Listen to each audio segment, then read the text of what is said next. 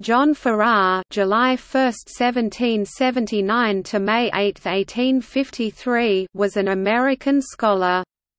He first coined the concept of hurricanes as a moving vortex and not the rushing forward of a great body of the atmosphere, after the Great September Gale of 1815. Farrar remained professor of mathematics and natural philosophy at Harvard University between 1807 and 1836. During this time, he introduced modern mathematics into the curriculum. He was also a regular contributor to the scientific journals.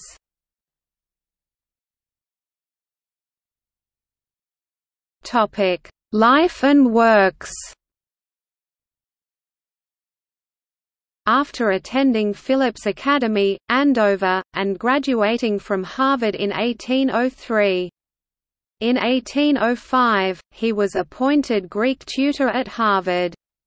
Farrar was chosen Hollis Professor of Mathematics and Natural Philosophy in 1807. He retained the chair till 1836, when he resigned in consequence of a painful illness that finally caused his death.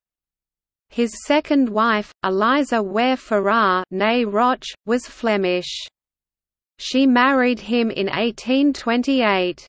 She authored several children's books. Farrar maintained weather records between 1807 to 1817 at Cambridge, Massachusetts. For the 23rd of September 1815 hurricane, he particularly noted the shape as a moving vortex. He also observed the veering of the wind, and its different times of subsequent impacts on the cities of Boston and New York City. Farrar was elected a Fellow of the American Academy of Arts and Sciences in 1808, and a member of the American Antiquarian Society in 1814. In 1815, Farrar made efforts to build an observatory at Harvard. However, despite of continuing efforts, the project failed to take off due to lack of funds.